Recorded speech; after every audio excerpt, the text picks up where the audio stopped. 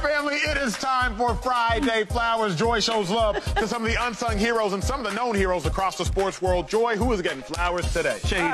Yes, Shady. Always flowers for you, Shady. The NBA season is back, and we got to see Wemby. The Spurs think they found their new franchise cornerstone in Victor Wembanyama. It's probably a little too early to know for sure, but they got some interesting data from Wemby's first NBA game. 15 points, 6 for 9 from the field, and 2 assists.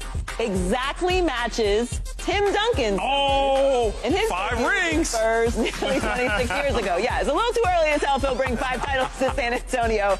But Popovich and the Spurs fans have enough to dream. So game 1 with Wemby, we love to see it. Flowers for him.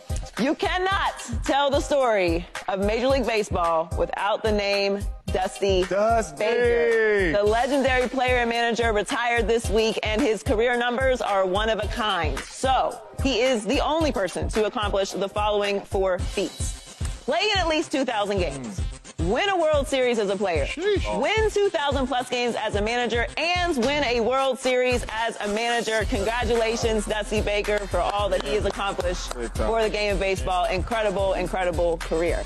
And the final flower goes to Steelers defender Cam Hayward, who is returning to the practice field this week, but he has been putting in some serious work in the community of Pittsburgh in his time off the field. He was awarded the NFL Players Association Community MVP for Week 8 after completing Cam's Kindness Week. Steelers vet had this to say today about the week of events to support UPMC Children's Hospital of Pittsburgh and local at-risk youth, among others, saying, by performing at least one act of kindness every day for a week, I hope the Pittsburgh community understands how much I appreciate all of their support over the years. He's in his 13th year with the Steelers and has earned the NFLPA Community MVP recognition twice previously, so much respect to Cam doing what he does for the city of Pittsburgh. And that is Friday Flowers. Friday Flowers.